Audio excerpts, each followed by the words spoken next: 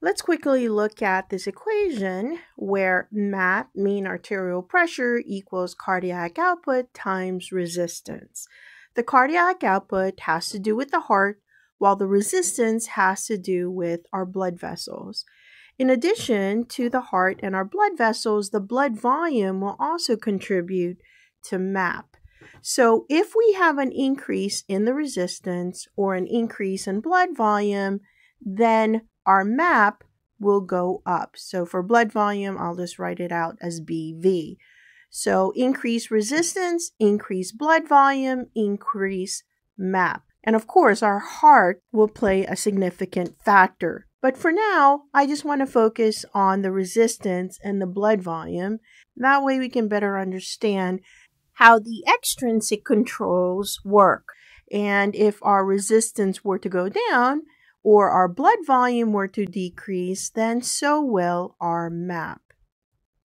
So a drop in the resistance or blood volume, then mean arterial pressure will also decrease. Furthermore, the resistance is greatly affected by the radius of the blood vessel. So if the blood vessel were to vasodilate, whereby the radius increases, then the resistance will go down. And on the flip side, if we have vasoconstriction, then the narrowing of the lumen of the blood vessel will result in an increase in resistance. So what does this have to do with the extrinsic controls, the neural and hormonal mechanisms to regulate GFR? But before we get into the details, let's look at the purpose of the extrinsic controls. The purpose is to regulate GFR, glomerular filtration rate, to maintain the systemic blood pressure. So their objective is systemic, the overall blood pressure, not necessarily just the kidneys. Furthermore, extrinsic controls will override intrinsic controls, which is again renal autoregulation, should the systemic blood pressure or blood volume need to be increased. Renal autoregulation will predominate as long as MAP is between 80 to 180 millimeters of mercury. And if we fall out of that range, then extrinsic controls will take over. So during periods of rest, what we find is the intrinsic controls will predominate. Now, what about the extrinsic controls? It's mostly neural during times of rest, and it will reduce stimulation of the systemic vasomotor nerve, resulting in the vasodilation of the afferent arteriole. So let's look at the image down on the bottom right-hand corner, and I highlighted the nerve supply. The nerve supply is the sympathetic vasomotor nerve. This is a nerve associated with the sympathetic division of the ANS. And this will directly innervate the afferent arteriole, specifically the tunica media, the smooth muscle layer. And part of the tunica media are these juxtaglomerular cells, also called the granular cells, the specialized smooth muscle of the afferent arteriole. So the less stimulation of the sympathetic vasomotor nerve will result in the vasodilation of the afferent arteriole. And this is what occurs during rest. Now, during intense exercise, or if we're faced with an emergency or crisis situation, where now our blood pressure is not between 80 to 180 millimeters of mercury, extrinsic controls will predominate.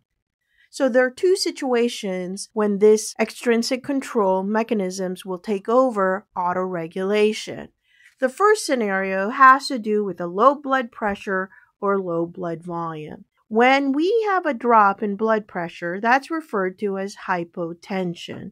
If we have a drop in blood volume, that's referred to as hypovolemia. Causes would be blood loss, called hemorrhage. So if we're hemorrhaging, we're losing blood. Therefore, I hope it makes sense that the blood volume will go down. In addition, if we have excessive fluid loss, such as in the case of chronic diarrhea, frequent vomiting, or excessive sweating, The fact that we're losing fluids will result in a decrease in our blood volume. And lastly, severe dehydration.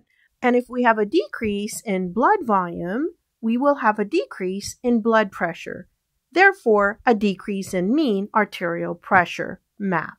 So our MAP can drop below 80 millimeters of mercury. So this is now where both neural and hormonal control mechanisms will now take over.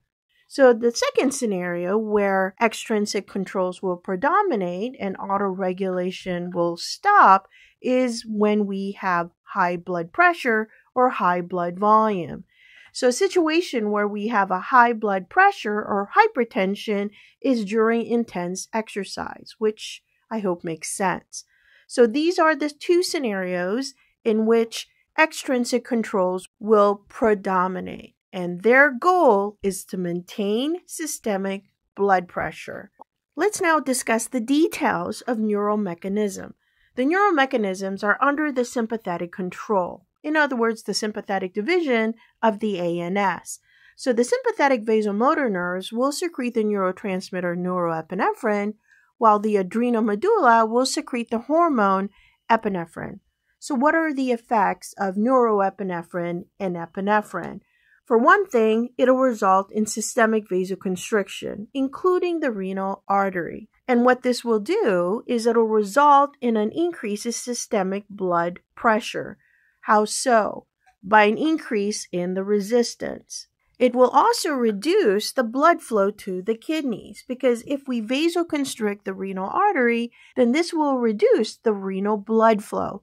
Less blood will flow to the kidneys.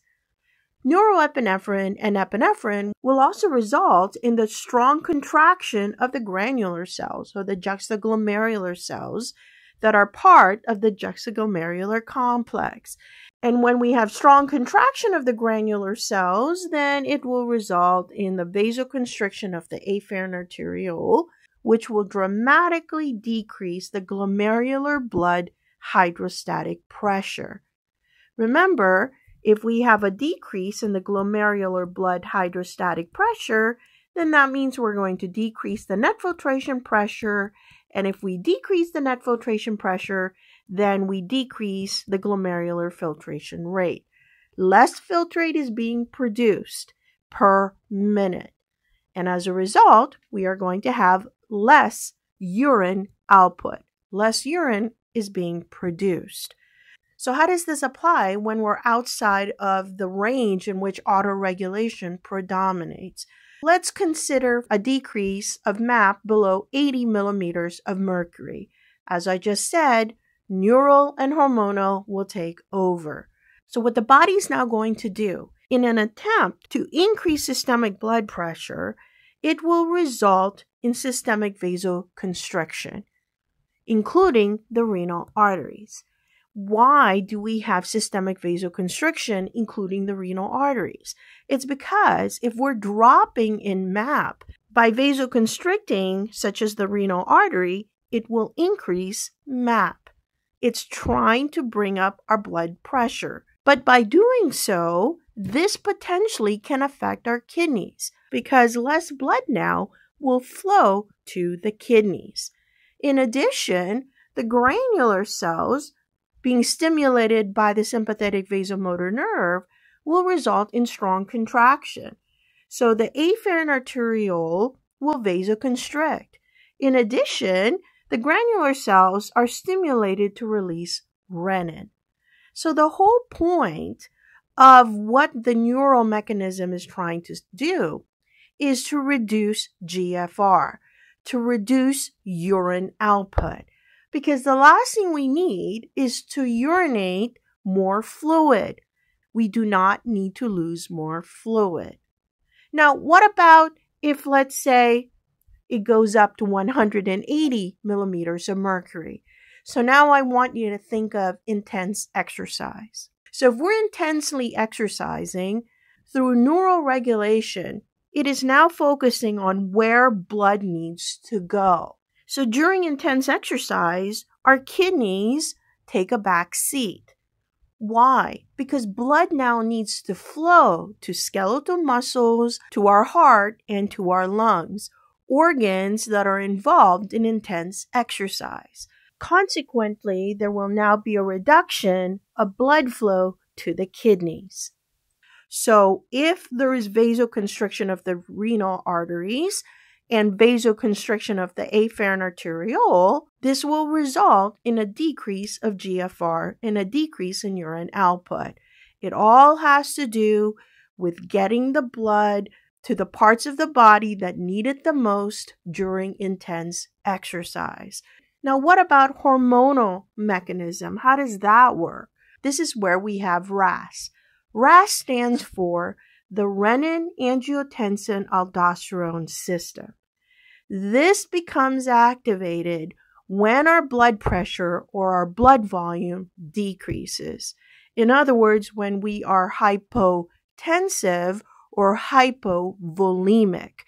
So the main mechanism of RAAS is to increase the blood pressure and blood volume. Now, if we look at this system, notice the word renin is part of it. That's the R of RAAS. So in order to get this system going, we need renin.